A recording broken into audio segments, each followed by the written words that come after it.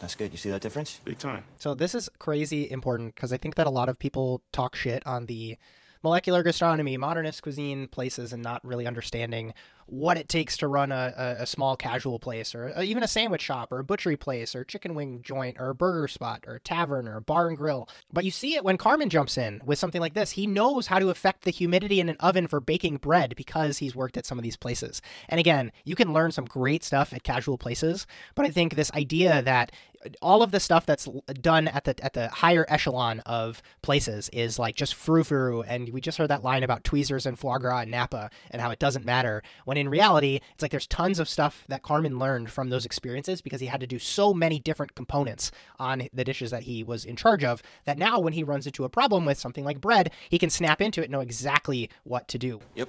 Right. You can throw down, huh?